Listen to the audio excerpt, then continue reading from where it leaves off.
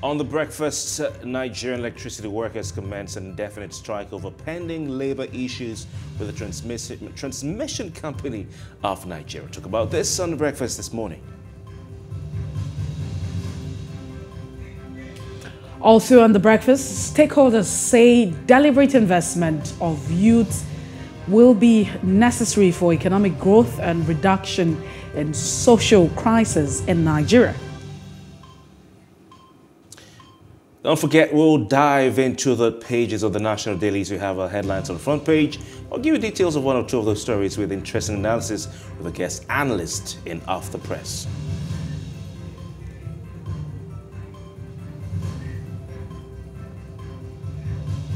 We're back with the breakfast on Plus TV Africa. My name is Kofi Bartels.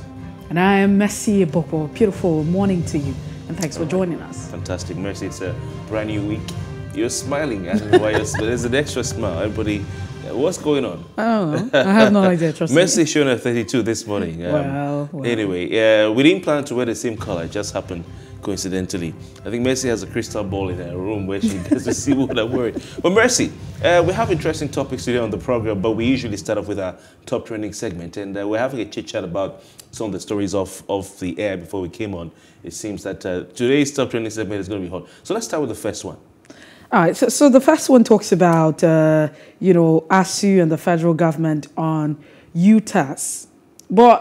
So it was a development. Apparently, A.S.U.U and the federal government have been in talks. Now, I woke up to the reports that, the meeting between the federal government and A.S.U.U, because it just felt like at some point, just maybe there will be a compromise and the strike will be called off. And so that was actually the perception. But on the one hand, it felt like, A.S.U.U and the federal government, for once, have agreed on something.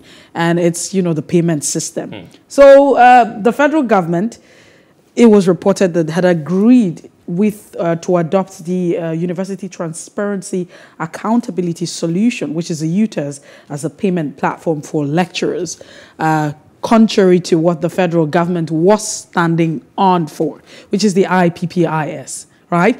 But we also need to understand that on February the 14th, which is a Valentine's Day, I mean, A.S.U.U embarked on strike on that particular day. Really saddening. I mean, I can just imagine what... Valentine's Day. Valentine's Day. We talk about 14th February, and we don't even talk about the fact that it was Valentine's Day. A.S.U.U had the guts to go on strike on that Some particular people's lecturers just wanted to go home and stay with their wives. Yeah, so A.S.U.U actually embarked on that strike. But there were several reasons that A.S.U.U embarked on the strike. And so one of it was the fact that, A.S.U.U had demanded that salaries and allowances, there be implementation, because first of all, the government had failed to implement its demand on salary and allowances of lecturers.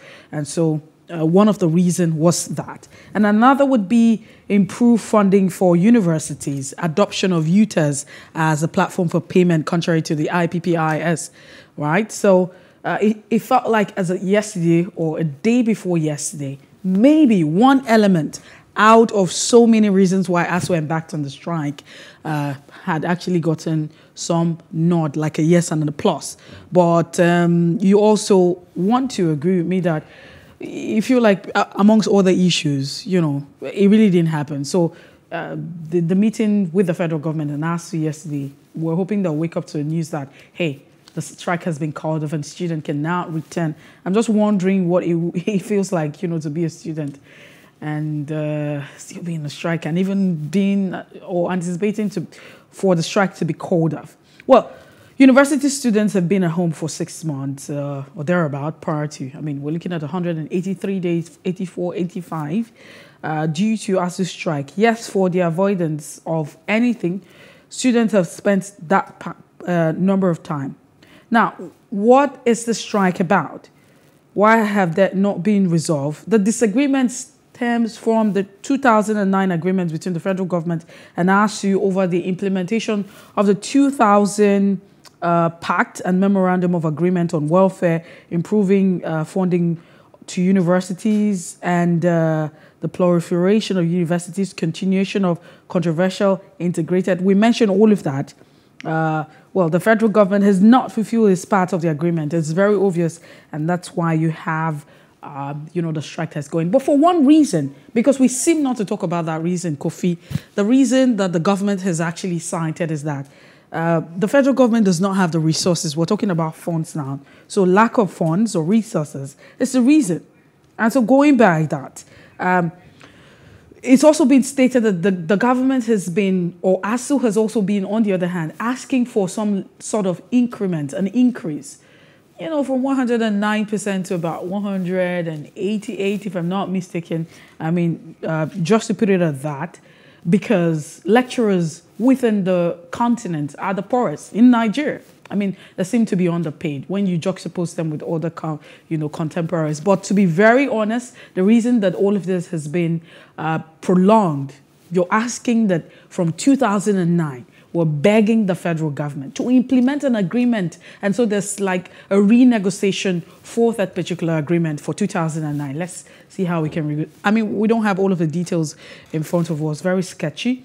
But the crux of the matter is that, the federal government does not have resources. I mean, there are no funds to pay. So underneath it is the fact that lecturers are asking also for some sort of increment or improvements, in salaries or whatever that will be paid to them. And government is saying that we don't have what it takes because it would mean that it would increase the spending of the government on the other hand. And so this is the back and forth. But the implication and the consequences, you cannot. They're very, very glaring. They're in front of us. We can see all of that. It's quite saddening. And it doesn't even, post a good picture or an image for us, especially outside of the country, for those who want to study outside of the country. It feels like, people begin to cast doubt on the certificate or degrees that you have, trying to apply for an education outside of the country, especially if you're going for your master's or your PhD, it becomes a problem. But these are some of the issues right here. And even if, the strike would have been called off today, the big question would be, in 13 years, A.S.U.U has actually gone on strike 9 times. And so the issue of the strike would always be a big issue. Would these have actually solved the problem of, the continuous strike? Would this solve the problem entirely that you say we wake up and A.S.U.U would not go on strike? Because we're talking about some agreement or renegotiation for an agreement on 2009. An agreement that was entered in 2009 has not been implemented in 2022. I have to say that again. I have to really say 2022. But that's it. But Kofi, what are your thoughts, really? Yeah, I think, Messi, you basically said it all. And we'll have to keep watching the space to see, what transpires when that meeting finally holds, or the results of the meeting come out, or comes out, rather. But let's watch the space and let's see what happens. We have a second trending story. This time has to do with the Kenyan elections, and of course, it's been a big subject on social media. I'm sure that you all listening, watching this morning, have seen 1 or 2 things about the Kenyan elections online. Mercy, I had a good laugh some days ago when some people on social media were likening George Wajakoya, who came a distant third to the Peter Obi phenomenon on social media in Nigeria and all that. But the latest is that having declared the Deputy President of Kenya, William Ruto, as a winner of that Kenyan presidential election 2022, we heard from 3 of the 4 candidates in that election who were at the venue of the announcement and made 1 or 2 speeches, including William Ruto. You can see George Wajakoya, and then the Reverend on the other one on the right. I saw them holding hands, but I didn't see Raila Odinga, in this setting. Well, the latest is that yesterday, the opposition leader in Kenya, Raila Odinga, officially rejected the results of that August 9 presidential election that conferred victory on his rival Deputy President William Ruto. This is what he said, quote, "What we saw yesterday, Monday, was a travesty and a blatant disregard of the Constitution of Kenya," is what he's saying when he addressed the press conference on Tuesday. However, on Monday, the head of Kenya's election body declared Ruto the winner. It was a close-fought election. But another thing that we saw yesterday was the rejection of the results by not less than 4 commissioners of the Kenyan electoral body. The rejection of the results by not less than 4 commissioners of the Kenyan electoral body. They raised some concerns about the tally the way the votes were tallied. They also raised some concerns about abstentions or invalid votes, rather. And these are issues that, the Independent Electoral and Boundaries Commission chairman, that's the INEC of Kenya, we can call that, Chairman Wafula Chebukati, would have to address. If we look at the results, Ruto won with almost 7.18 million votes, or 50.49%, against 6.94 million votes that were allocated to Raila Odinga. So this is the crux of the matter. We hear the elections in Kenya have a history of political crisis, with opposition often challenging the results. So this is nothing new, but that is what we see, that Raila Odinga has come out to say, I reject these results. And then his case is aided by at least 4 commissioners of the Kenyan Independent Electoral and Boundaries Commission, also saying that, I mean, there are issues with those results in the way they were tallied. Well, like that has also been said. You could also see that some Kenyans have reacted differently, and they have attributed his winning to some kind of alliance with the M7, saying that, hey, we know that the M7 has supported. He was part of the M7, and it's really disheartening. And some of the persons have said that we understand that, this result has come, and it feels like it's a playbook of serial presidential contestant who enjoyed the support of former ARC rival and current Kenyan President Uhuru Kenyatta and the establishment element in his election. And so it feels like there's a lot that's going on. But some of the concerns that Kenyans have raised, or those who are in Kenya have raised, is the fact that they talked about the law, if, the process of the election was conducted in the lights of the law. I mean, if the law had its course. So we're talking about the process now. Was the law respected? Did they do what was supposed to be done? So you're talking about 4 commissioners, and you're also talking about, a chairman, how many of these commissioners observed all of that. It's quite, serious. But the question would be, what can we Nigerians learn from all of this? Is there anything to learn from, the Kenyan presidential elections of 2022 as we are ready for the elections for 2023? What it really, really feels like, I mean, from the voices that we hear, it feels like a lot of people are displeased, are not satisfied with Ruto Williams emerging right there. But we'll cross our fingers and see how all of this pans out. Yes, indeed. I mean, you've said it all, that, we'll have to look at how this pans out. But like in the introduction background that I gave earlier, it was said that the rejection of results is not new in Kenyan elections. I mean, I remember, following the, politics of Southern and Eastern Africa over the years. It's been quite interesting. These are countries that have had democracy for a long time, or for some time, let's call it that. I think Ruto will be the 5th president in the history of Kenya. They had a dictatorship for some time, in the person of Daniel Arap Moi. Daniel Arap Moi was there. It was hard for people to get him out. There were protests and protests and protests. People felt that elections in the time of Daniel Arap Moi were not free and fair. And that time, Moi Kibaki was the opposition leader in Kenya. And people would go on the streets in the 90s, and the military would be released on them. They'll be flogged and everything, chased, tear gas, arrested, and all that. So it was some sort of victory, seen as a victory for democracy, when Moi Kibaki was able to upstage Daniel Arap Moi to become the president. So in over the years, you've had this rejection of results and protests and everything. It's normal in that part of the continent. I remember even when Robert Mugabe was president of Zimbabwe. At the time, the opposition would routinely, it's almost like a given that they would reject the results. It was almost a given. You look at other countries in that part of the continent, the East and the Southern African bloc. But this time, Raila Odinga has something going for him, which is that he has even the commissioners of the Electoral and Boundaries Commission, the Independent Electoral and Boundaries Commission, are saying, see, we have some issues with these results. So let's see how it plays out. I think at the end of the day, the courts will be the route to go to. I do not know if Kenyans are going to come out and protest on the streets like they've done in the past. However, it can be seen that the results show that the men are neck and neck. You know, in the Kenyan elections, if you want to, you have to, or you must be declared the winner. You have to have at least 50% plus one vote of the total votes cast. 50% plus one vote of the total votes cast. And you must have at least 25% of the votes in a certain number of the counties. I've forgotten what it is in Kenya. It's just like we have in Nigeria. So it's clear that it's a close contest. Now, did Ruto really get the votes he needed to have that 50 plus 1%? You know, these are the things that we need to look at.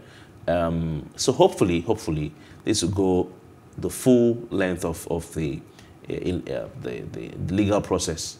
You know, there might be a recount like we've seen in America before. I don't know what the law says in Kenya, but we'll see how this plays out. In Ghana and some other African countries, they've gone all the way to the Supreme Court. And, you know, it's taken a long time, painstakingly going through the materials and taking, you know, submissions from the councils of the various political parties to come to a decision. And some of these things are publicized and televised on national TV and national radio, you know, so let's see how it plays out. And I asked the question to some persons yesterday, what will you do, how will you respond in the Nigerian elections in 2023 if your candidate does not win? You know, there's a possibility that we'll have a runoff, possibly we'll have a different scenario in 2023, and people are boiling. So it's an interesting thing for Nigerians to see, and I think the electorate in this country will borrow relief from how the Kenyans react and how the Kenyans react. Well, ahead of 2023, we're talking about your state gubernatorial elections or governorship elections. I mean, there's been a lot that's been said, you know, about, you know, that particular elections that will happen. And some people have talked about the emergence of the Labour Party candidate for the elections. Some people have also talked about the assurance of the Accord Party. I mean, it's a lot. So you have the ZLP, the PRP governorship candidate missing in INEC's display. There are several concerns following the elections for 2023. It's interesting to see what's going on in your state. It's one of those elections that people are looking out for. Of course, INEC has the responsibility and the opportunity to focus its arsenal, like we call it, on the situation in Oyo State. INEC has the opportunity to focus its arsenal because, of course, it's one election and it's not a general election where the whole country will be taking up INEC's attention. So it'll be interesting to see. People have raised concern about the conduct of the elections there, the release of the political parties and all that. We're also having some of the parties and groups there declaring support for politicians. You know, for instance, the Oyo North PDP has declared support for Makinde. They've set up a reconciliation committee to address lingering issues, so on and so forth. So this is one of the issues as far as the Oyo State governorship election is concerned. Let's see what happens. You know, these elections that are held in recent times, everybody wants to see how Labour Party will perform. I don't know, each time I mention Labour Party, Messi, your face brightens up. I don't know what's going on here. Come on, don't even put me in that space. Okay. But so, to be very honest, maybe I got it wrong. Yeah, you got it wrong, Okay, and right, I think that you always get it wrong. I mean, I laugh for. I could actually smile at different points. Everybody wants to see how Labour Party will perform. No, so let's even talk about some of the concerns, because apart from Labour Party, I also mentioned the fact that there's the ZLP party. Zenith Labour Party. Yes. Okay, Zenith Labour Party. No, I mean, I'm putting the abbreviation out there. Yes. I don't know. I hope the Boot Party has a candidate. You know, have you heard of the Boot Accord Party also, the emergence, the presence of the Accord Party, Accord Party is strong in the Southwest, and all of that. Yeah. Now, but this is what I would always think. I mean, my thoughts are usually around the fact that we know that there's several arguments of having the thought, having political parties, certain political parties dominate the space over time. And so we know the parties that have dominated the space. And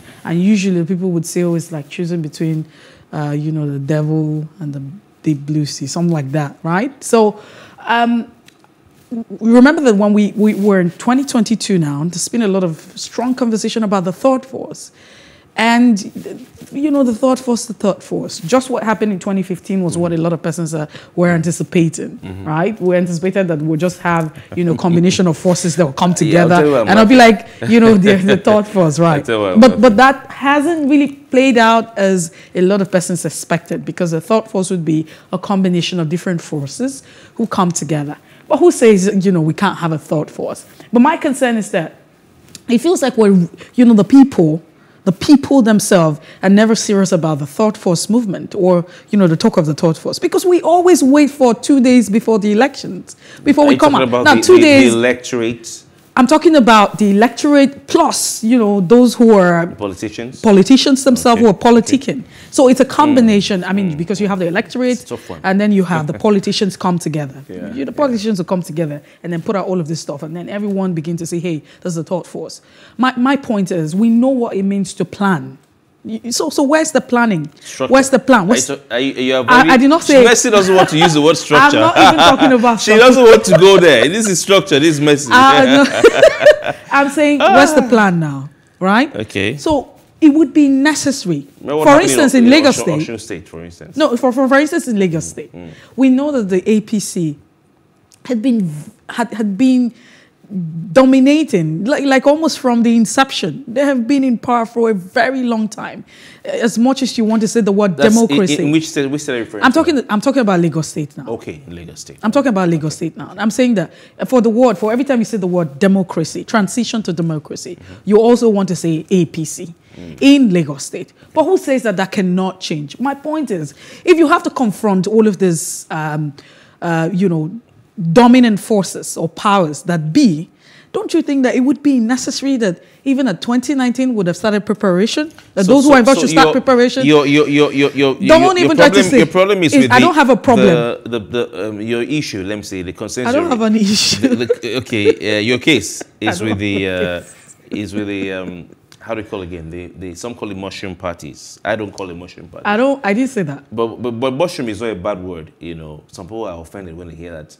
APC, PDP, and the other mushroom parties, they get offended. Mushroom is not a bad word. Mushroom means you started, but late, but you're growing quickly. That's what it means. But some have said, for instance, yesterday or day before yesterday, political activist, and I'm happy to see that. What I've been saying all along about some of these activists on Twitter, that would, all they need to do is just criticize the government of the day, and everybody is jumping on their backs and hitting them, and I'll be looking at them like. Because I know now they're revealing their true colors. Which is? The likes of Mokri. He showed where he stands. And now those who were hailing him, because all he needed to do was just criticize Buhari. And I said, you're a liar, you're this, you're that. Because he's taking his stand. Another one, Deji Adeyanju, has also shown his color. And now everybody's, you. But anyway, Deji put out a challenge. It's a $10,000 challenge. And he said, anyone who, because you're talking about third force parties in there, how they can perform during elections. And with Oyo State as a case study, it says anyone who feels that Labour Party will come a distant third, Peter Obi will come a distant third in the 2023 general elections, like George Wajakoya, for instance, who came distant third. Not even close third or second. In fact, he's not even talking about first. He said Labour Party will come a distant third in the 2023 presidential elections. And he wants to place a bet. Anybody who feels that will not happen, he wants to challenge and place a bet of $10,000. So he put out the information, the receipt. Dele Momodu, Egbon Dele Momodu is a referee in this matter. I wish I could join them. At least I'll get some commission. So Deji now said he's given Dele Momodu the $10,000. He actually spoke to one Labour Party supporter on social media. I think it's an obedient, and said to him, "Let's bet. I'm telling you that your candidates. And I think last time I checked, nobody has taken up that bet. I don't know. I spoke to some people who are supporters of the Labour Party presidential candidate, and some were saying that they should not waste that money. Should go and donate it to A.S.U.U. You know, and I said, no. I said, okay, if you guys bring your $10,000 to actually $10,000 and you win, it's 20,000. You can now take 20,000 and donate to A.S.U.U. You know, 20,000 is more than 10. So why you complain? You know, but some people said no, it's not being serious. But we'll look at it. So the third force thing is really crucial. Some people feel they won't even make a splash. They'll just make a drop. No. But for me, the concern it'll be interesting to see how it plays out. But I don't think, Mercy, that the state elections can still be a barometer. Honestly, this is me being honest now and serious about it. No. I don't think the state elections can be a barometer for how the national elections will play out. Very correct. The dynamics are different. No, but however you want to see it, I mean, you can't, which is very true because, I mean, there are different elections and you can actually tell, even if you have, you know, like two states, what will happen in a certain state might just be different from what will happen in another state, right? So we saw a case of, you know, the A.S.U.U state elections, Ekiti state elections, we have actually seen the outcome of these elections. But the point here is, if there's going to be a third force, if you're going to challenge the dominant force that has been in power for a long time, you must plan. Yeah, yes. I think the planning is very crucial. Are you saying Labour Party doesn't have a structure? That's not what I don't know. That's not what I'm saying. That's not what I'm saying. I'm just saying that you can't just wake up. To be very honest. It doesn't even make any sense.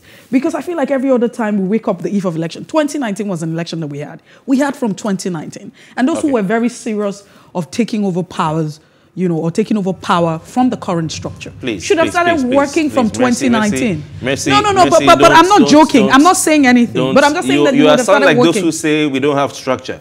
No, I'm not talking about structure. I'm saying that if there was a plan by any force. You're saying any enemies or... Well, that's so much we can take now. We need to move away. I'm saying that you can't take away planning, you know, from the entire process. As an individual, we plan. El-Rufai was saying that, you know, you can't just wake up and have 2 million people on Kaduna. You have to plan ahead. That's not what El-Rufai said. But that's so much we can take this morning on The Breakfast. We'll take a break. When we're returning with time for us to go through the front pages of our national dailies. Please stay with us.